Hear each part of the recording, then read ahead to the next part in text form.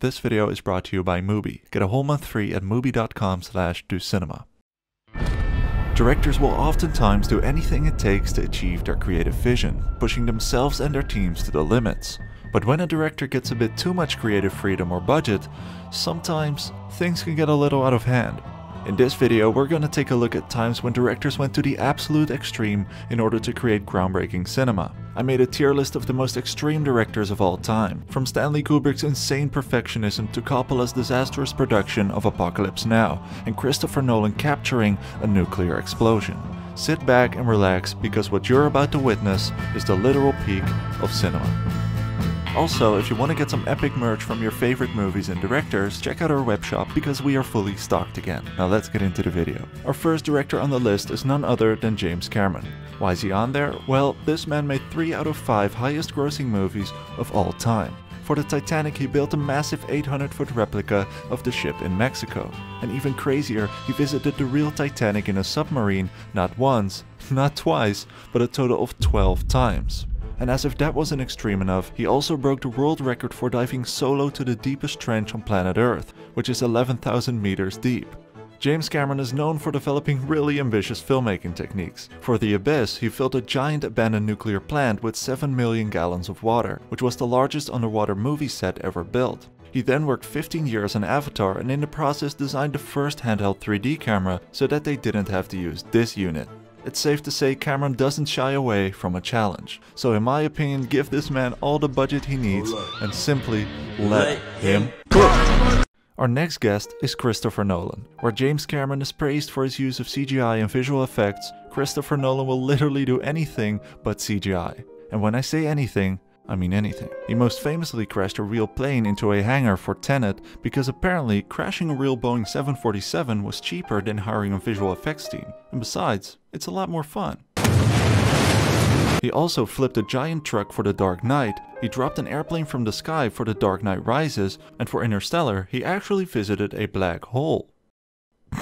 He did, however, create the first visualization ever of a black hole, by working with astronomers and physicists. In 2017, the first actual picture was taken of a black hole, which proved Nolan's visualization to be very accurate and ahead of its time.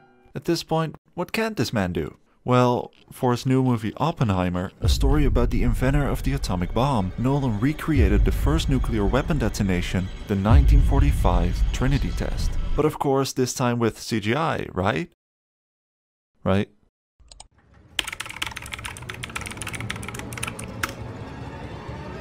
With real explosives and without the use of CGI. No, this can't be. Does that mean he actually did it?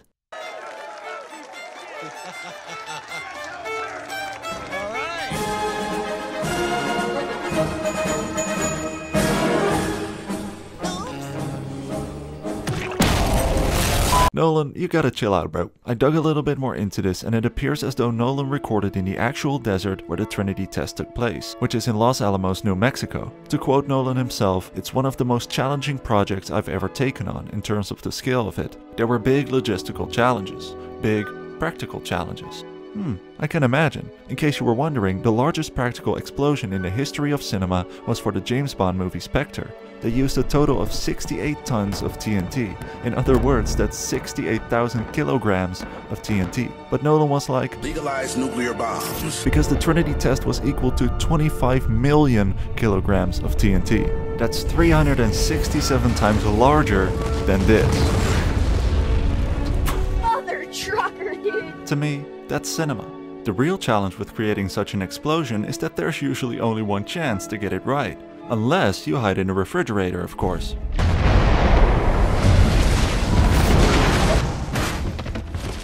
The other option is to just use CGI, which is exactly what they did for the TV show Twin Peaks, and it looks great as well. But Nolan's response to using CGI was, if it's been created from no physical elements and you haven't shot anything, it's going to feel like animation.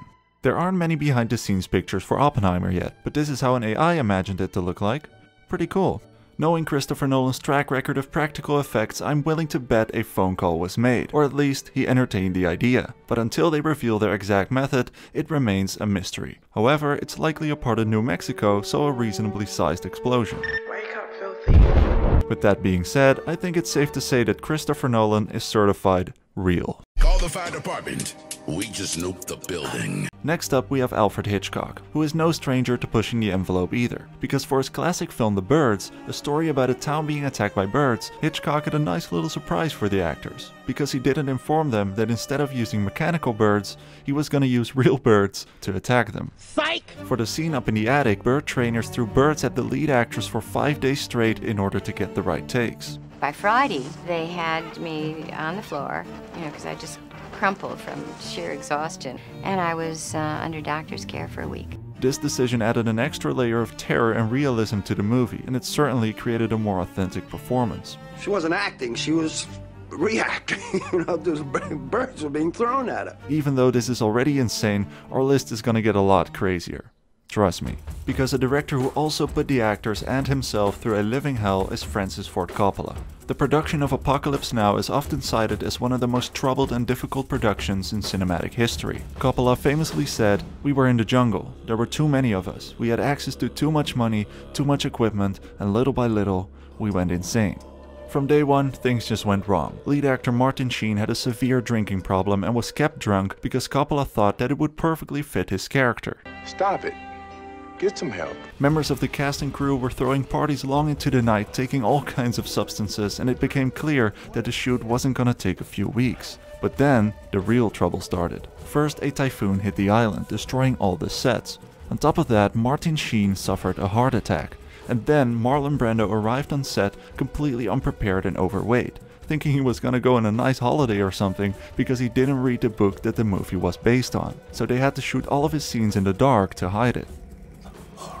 And as if things couldn't get any worse, a civil war broke out in the Philippines where they filmed everything. In the middle of a complicated shot, the helicopters were called away to fight the rebels. Wait a second, stand by. We just heard they're taking away 5 of our helicopters. Should we do it? But despite all the setbacks, they just kept on going. Coppola lost 100 pounds and the stress eventually caused an epileptic seizure. In the end, it took over 10 years to make the movie from idea to finish, but Apocalypse Now is regarded as a masterpiece and a testament to Coppola's determination. Which is why Coppola deserves to be up there on the 3rd place and is officially certified a madman, in the best sense of the word of course. Next up is Wes Anderson. We all know he is famous for his obsession with symmetry, which requires a high level of precision and OCD. That's why someone created this. Have a listen. What did I say? What did I say? Everything has to be symmetrical. If it's not going to be symmetrical, it's not going in the movie. I'm Wes Anderson. Let's just pretend this actually happened. One example of Anderson's extreme filmmaking was during Fantastic Mr. Fox. Not only did he shoot stop-motion animation using hundreds of miniature props and sets, which requires immense precision, he also had the actors record their dialogue outside of his studio to get a more natural reaction, which results in something like this.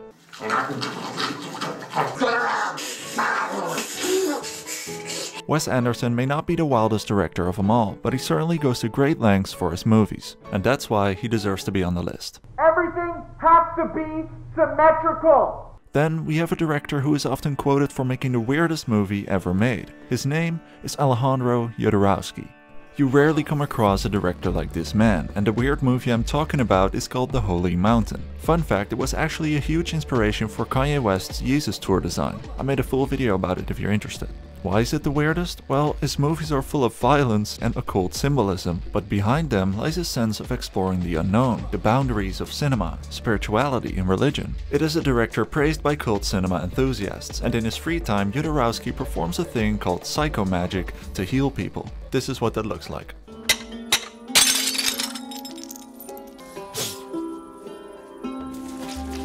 By the way, he is also the man who wanted to make a 14-hour adaptation of Dune, a masterpiece that never got made because he refused to make it shorter. Jodorowsky is a mysterious man, a true avant-garde artist, and his movies are certainly an unforgettable experience, which is why he deserves to be on the list as well. Now, another cult classic director is Quentin Tarantino. When he won the Palme d'Or for Pulp Fiction in 1994, people began yelling during his speech that the art house film by Kieslowski should have won. But Tarantino was like, You are watching a master at work. He did something totally different for his time, and as he is about to say, his films were not for everybody. I don't make the kind of movies that kind of bring people together. I kind of make movies that kind of split people apart.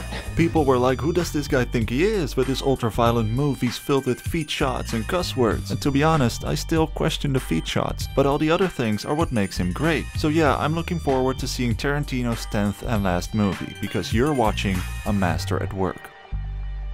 Our list is coming along nicely, but we have 3 more places to go, and the second last goes to Lars von Trier. I'll make this a quick one, because one day von Trier woke up and thought to himself, What am I doing with my life? He threw all filmmaking rules out of the window, got rid of all the nonsense in movies, and created a list of 10 rules for making a film. His movement was called Dogma 95, and the list was called The Vow of Chastity. And for those of you who don't know what that means, well, yeah. A few of those rules were: the director must not be credited, no lighting effects or filters, no superficial action, and basically do not make a Marvel movie. You might be asking yourselves, what are we left with? Well, the most boring movie you'll ever see, but let's not get into his other films. And because of his out-of-the-box approach, he deserves a spot on my list as well.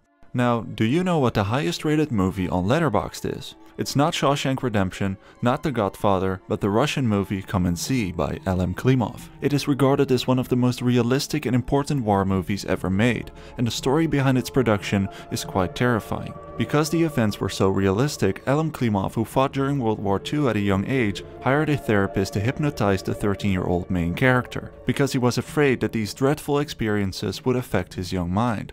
Throughout the film, real bullets were used. As Klimov said in this interview, at times they flew just above the actors' heads, making their terrified looks genuine. Все равно это могло кончиться очень печально. Просто печально. Психушкой могло кончиться. In the end, the hypnotization didn't work on the young actor, so all the horrors he experienced could have easily affected his young mind. The experience of making this movie was so mentally and physically draining for Klimov that he never made another movie again. Вот, но надо в жизни иногда совершать какие-то настоящие поступки и деяния. Но после этого мне не захотелось просто следующее кино снимать. This is without a doubt a magnum opus, and if you haven't watched this movie, go watch it. Especially now, it's more relevant than ever. So Klimov definitely deserves the second place. So now, the moment we have all been waiting for, the number 1 spot is reserved for none other than the great Stanley Kubrick.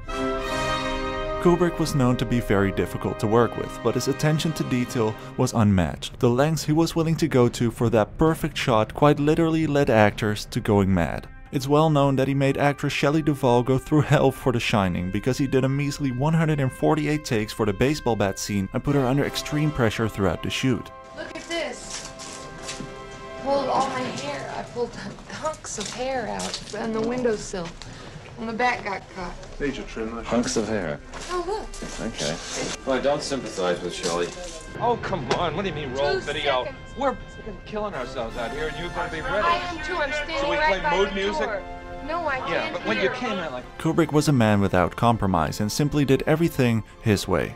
His perfectionism was truly obsessive at times. No, I think that line is right. Right. When he lays down. No, I think that line's in the right place. He acquired a specifically designed lens from NASA to film the candle scenes in Barry Lyndon, and he destroyed almost all the rare handcrafted props and sets for 2001: A Space Odyssey, because he didn't want all that hard work to be easily exploited by some grifters looking for easy profits.